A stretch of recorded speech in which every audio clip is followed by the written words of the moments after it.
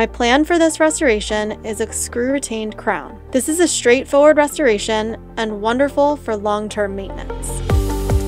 When evaluating this path, I want to make sure I have a nice guide plane on each adjacent tooth. These planes should be parallel to the long axis of the implant, which is represented here by the scan body.